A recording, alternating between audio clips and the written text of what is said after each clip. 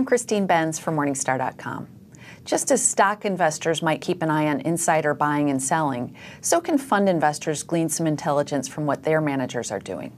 Joining me to discuss this topic is Russ Kinnel. He's Director of Manager Research for Morningstar. Russ, thank you so much for being here. Good to be here. So, Russ, let's discuss this data. It wasn't always available, what fund managers own of their own funds.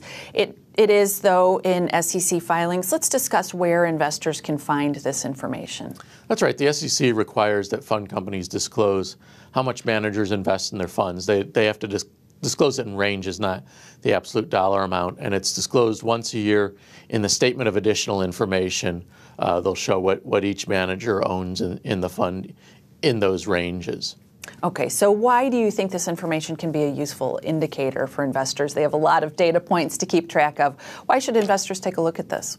Well, for a couple of reasons. One, I think fund managers are the savviest investors in their own funds, right? They know their funds better than anyone else. And so it makes sense that their investments would signal both their views of the fund, but also their views of whether they're going to stick around in the investment and in the fund.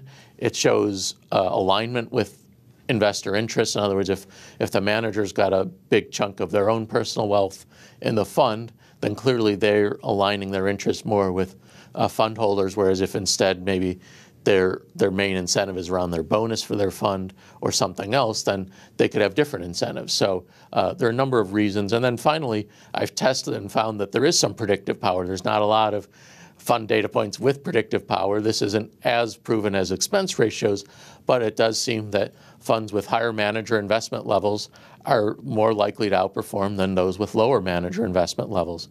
And finally, a large chunk of funds, the managers don't even have a penny in their own funds. So it seems pretty clear to me if I can choose between funds with no manager investment and those with high manager investment, I want the high manager investment. Right. Now, are there some categories where we give managers a little bit of a pass on that front? Because I know that we look at this when we're doing the parent assessment, which is part of the fund rating system. If the manager is running, say, a target date fund geared toward investors who are much younger than that manager is, do you factor that in at all? Somewhat. So in our parent rating, we look at across the board firm investment in the funds because that's a great indicator of whether the firm has buy-in. There we don't really cut much slack because you don't want to go through 200 Vanguard funds and look at every little detail. But when you're looking at an individual fund, we definitely do. We look at the manager's age, how many funds they run. Obviously, for instance, let's say you have an index fund manager. They might not be paid as well as an active manager, and they might be running 10 funds, so maybe it's not that important, and so we take those into account. Or say it's a single state muni fund. Obviously, if you are managing a single state muni fund for the state of New Jersey, but you're living in California, it's understandable why you wouldn't own that. So we look at those details when we analyze the fund, but by and large, you should expect your manager to invest a significant sum of their money in their funds, or else why would you? So one thing before we get started, and we are going to talk about some specific funds where managers have been buying their own funds and selling them. You mentioned that when you look through some of these SEC filings, that the data here is a little bit sloppier than some other data points that might come in SEC filings. You've called fund companies and found discrepancies. So I think you want to make the point that investors should proceed with caution on this front. That's right. For some reason, this is a data point that fund companies don't pay much attention to. So if you think about expense ratios, holdings, a lot of those things, the fund companies go over that with a fine-tooth comb. Their auditors go over it. So those are very, very rarely have a mistake in them. But for some reason, this form of disclosure is rife with errors. I regularly find errors. I'll call the fund company and say, so why did this fund manager sell all their shares? They'll say, oops, we didn't notice that.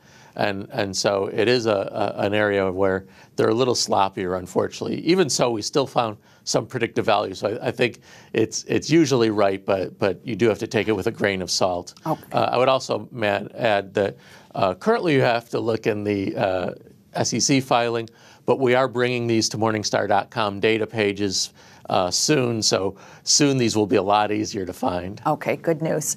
So let's get into some of the funds that you highlighted in the most recent issue of Fund Investor, where managers have been buying their shares. Let's start with TCW Total Return. Tad Revell has been a purchaser of that core bond fund. Let's talk about that. This is a fund that famously changed hands from MetWest to or from Jeffrey Gundlach and the TCW team to the MetWest team when Gundlach and TCW had their big divorce. So they've been running it for about 3-4 years now, and Tad Revell has gone from $0 to over $1 million invest in the fund. I certainly think that's a good sign when you see a manager showing further commitment to a fund. As a fund we like, we rate it bronze. Okay. Another fund you highlight is BBH Global Core Select. Let's talk about that one. Yeah, this is a fund that's pretty new. It's only got about a 3-year track record, but it was encouraging to see that Timothy Harch now is over $1 million invested in this fund, similar to his domestic fund, BBH Core Select. So it's a similar strategy, only on a global scale as opposed to U.S. We don't rate it yet, but I'm encouraged to see this significant commitment. Is that something that you like to see if it's a new fund where you see that manager step up and put his or her own assets in it right out of the box? Definitely. It tells me that this isn't a trend-chasing fund. They're not looking to just throw some funds out there and see what sticks. This is clearly something they view as a core investment. That is, to see that level of commitment, I think, is a really good sign. I've seen other times when a fund might be launched, it's kind of gimmicky, and sure enough, the manager doesn't invest in the fund. Is it perhaps also a signal that the manager is finding good opportunities in the space where the new fund is launching? Certainly. I think sometimes fund companies launch funds because it's a hot space and they just want to capitalize. Sometimes it's because that's actually where their investments are leading them. And so I think that is a positive sign here. Okay. The last fund is a fixed income fund, Fidelity Strategic Income. Ford O'Neill has been a big buyer there recently, according to the data. That's right. He went from the $10,000 to $50,000 range to over $1 million, which is obviously a good sign. This is a somewhat aggressive fund. They've got junk bonds, foreign bonds, and kind of a wide variety of bonds that have decent income. So I take it as a positive sign that he's committing a lot to a somewhat risky strategy. Okay, Russ, interesting research. Thank you so much for being here to discuss it with us. You're welcome. Thanks for watching. I'm Christine Benz for Morningstar.com.